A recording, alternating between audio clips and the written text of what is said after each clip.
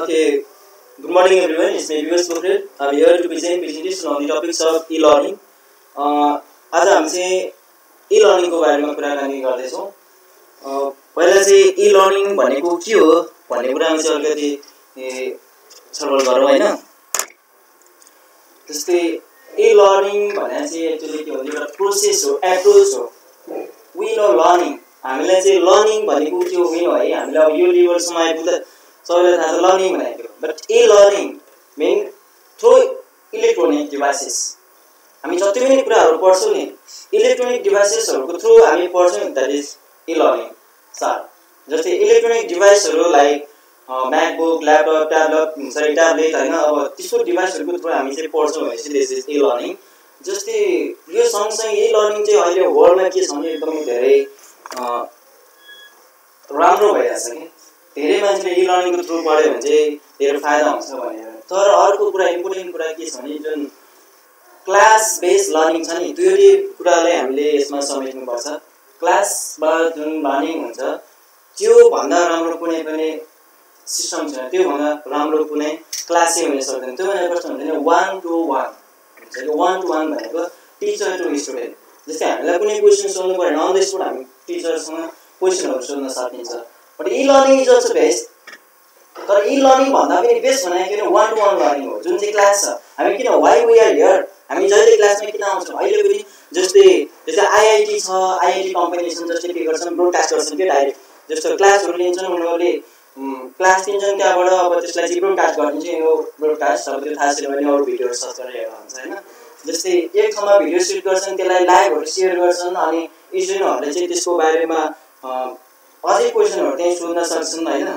तर भनेको के हो भनेपछि 1 to 1 लर्निङ भनेको चाहिँ एकदम बेस्ट लर्निङ हो है.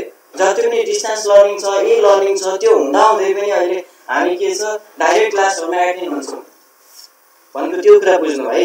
अब यहाँ के छ भने definition of e-learning just here learning a learning system based on formalized technique but with the help of electronic research is known as e-learning. While teaching can be based in our out of the classroom, these are computers and the internet from the major component of e-learning. Right? So एकदम clear छ नि e-learning भनेको के एउटा approach हो. Approach system. अब यसमा हामी चाहिँ e-learning को थ्रु कुराहरु जे पनि कुरा सिक्न सकिन्छ कि यसमा. जस्तै कुनै यस्तो टपिक छैन तपाईको दिमागमा एउटा कुनै टपिक आओस् हैन त्यसको बारेमा you can search in internet. त्यसको लागि के चाहिन्छ एउटा 100 kbps मिनिमम है. 100 kbps को इन्टरनेट एक्सेस चाहियो र तपाईसँग एउटा कम्प्युटर ल्यापटप डिभाइस चाहियो. त्यसको थ्रु वर्ल्डको जुनसुकै कुनामा बसेर पनि सर्च गर्न सकिन्छ. इम्पोर्टेन्ट कुरा के रह्यो यसमा इन्टरनेट एक्सेस e-learning को लागि एउटा डिभाइस इन्टरनेट एक्सेस त्यति भयो भने you can learn anything from internet. Online course site यसमा मैले अर्को इम्पोर्टेन्ट कुरा सिलेबसमा नहुँदा यसमा मैले एड गरेको छु हैन. हामी e-learning को बारेमा के सोचिरहेछ हामी दिमागमा के छ जहिले जस्तै अनलाइन कोर्स युट्युब के त्यो भन्दा अरूसँग फ्यामिलियर छैन हामीहरु हैन. तर यस्तो साइटहरु छ जसले हजारौं सयौं कोर्सहरु चाहिँ अनलाइन थ्रु त्यसमा पढेर छ. पहिले हामीले त्यसलाई सर्च गरेर गर्दा हुन्छ. जस्तै फ्री हुन्छ तर यो कस्तो हुन्छ भने फ्री किन हुँदैन why they are not free provide free services है. जस्तै तिनीहरुलाई पनि कस्ट लागिरा हुन्छ नि है. अब एउटा वेबसाइट त्यसलाई बनाउनु पर्यो हैन. त्यसपछि त्यसमा पनि प्रोफेसर हुन्छ अनि प्रोफेसरलाई पे गर्नु पर्यो क्लासहरु लिनु पर्यो हैन. त्यसको लागि केही कस्ट लाग्छ. त्यही भएर केही कुरा चाहिँ हामीले फ्री पनि पाउन सक्छौं. धेरै कुरा चाहिँ फ्रीमा पाउनु पर्ने जुन अब राम्रो कोर्सहरुको लागि हामीले पे पनि गर्नुपर्छ.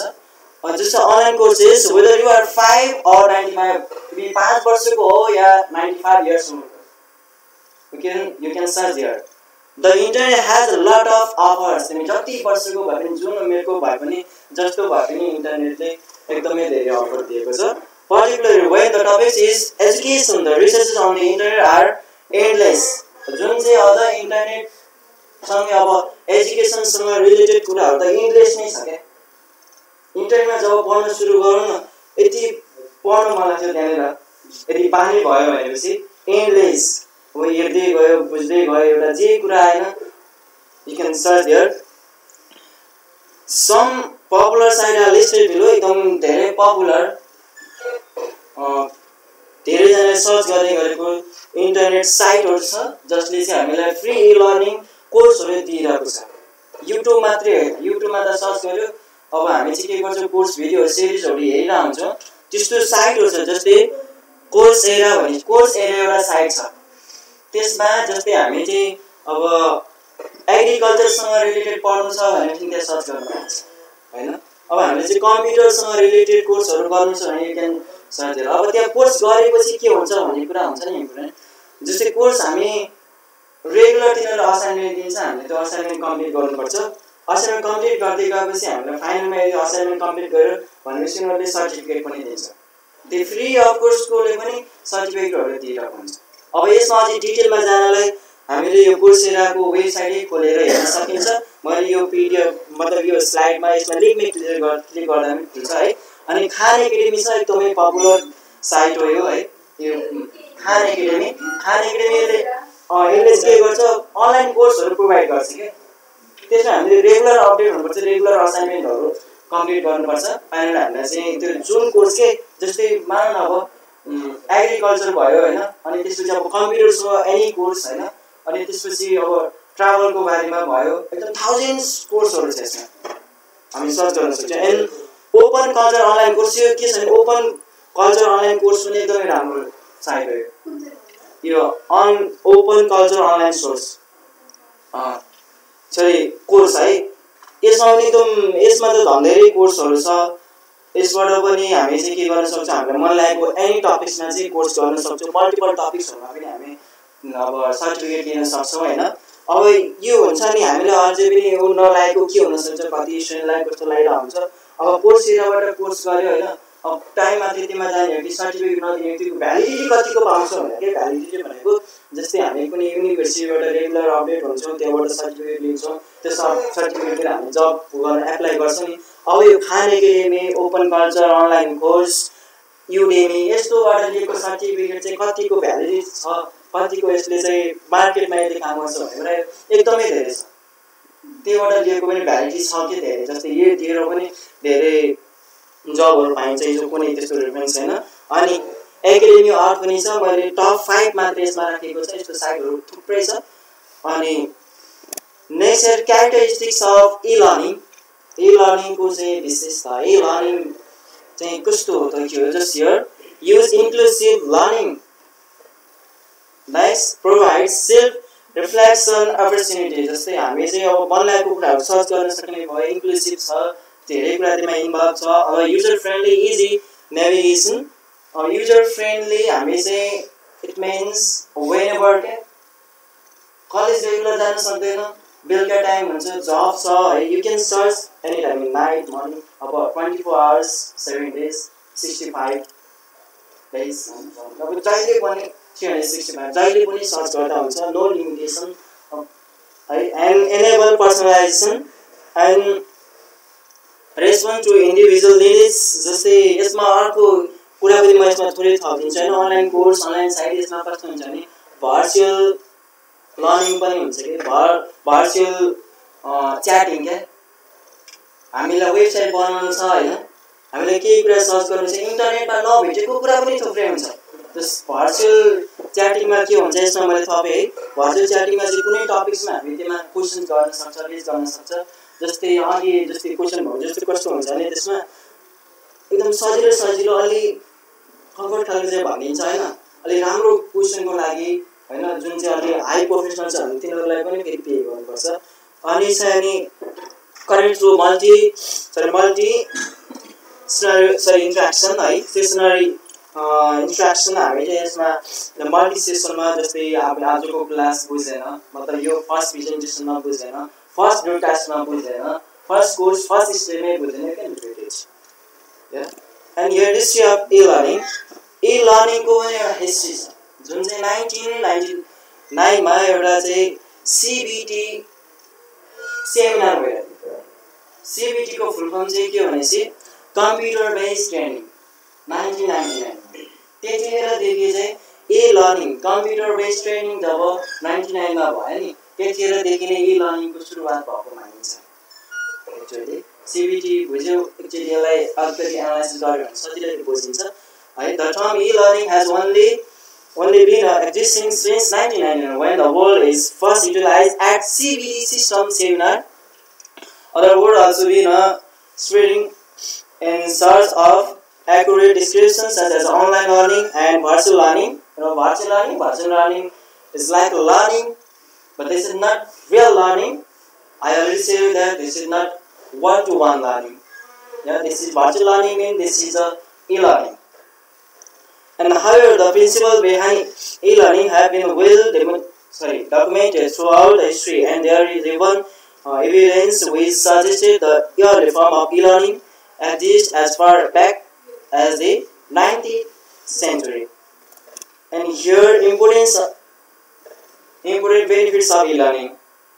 E-learning को फाइदा जतिसम्म हामी यसको भर्खरै मैले भनेको कुरा डेफिनेसनमै धेरै कुरा आइसकेको छ। हामीले चाहिँ यसको अनलाइन ब्रोडकास्ट साइटहरुको बारेमा हामीले पढिसकेको छ। अर्को इन्डियामा एउटा छ आईआईटी बम्बे एउटा साइट छ, एउटा कम्पनी छ हैन, त्यसमा एडमिसन लिनलाई हामी लोकसेवा लिनलाई हामी 10 क्लासदेखि सुरु गरेदेखि प्र्याक्टिस गर्नुपर्छ भन्छ नि। यो आईआईटी बम्बेमा एडमिसन लिनलाई त्यति धेरै मेहनत गर्नुपर्छ। त्यसले पनि के गर्छ, अनलाइन ब्रोडकास्ट सँगसँगै आईटी को फिल्डमा पनि धेरै काम गरेको त्यो युनिभर्सिटीले हैन। मतलब त्यस्तो खालको युनिभर्सिटीबाट IIT Bombay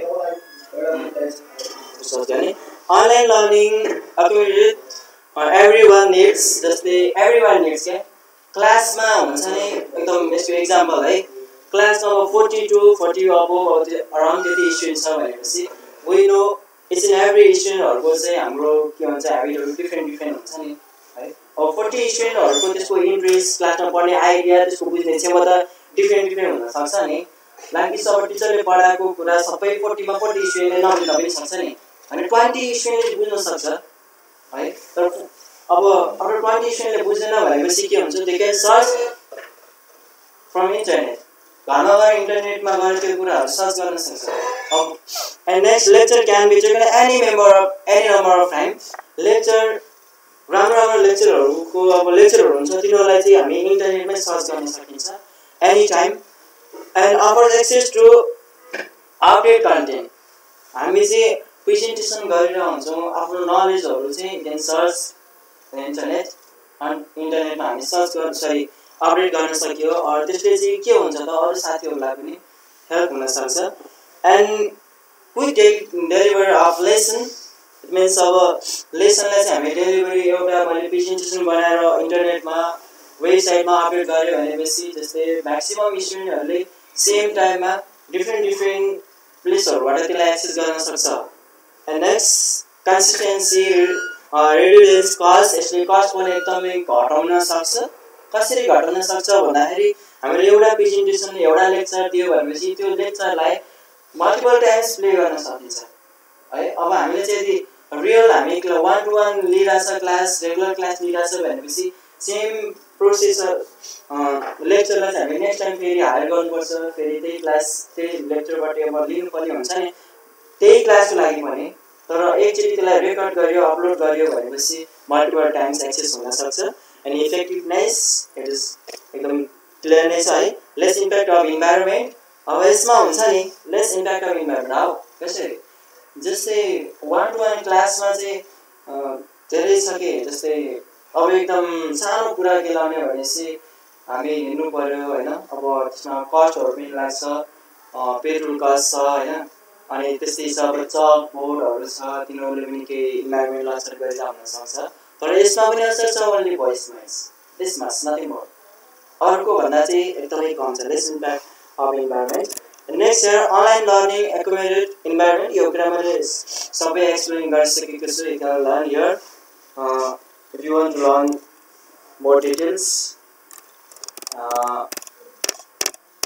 maybe this much for today.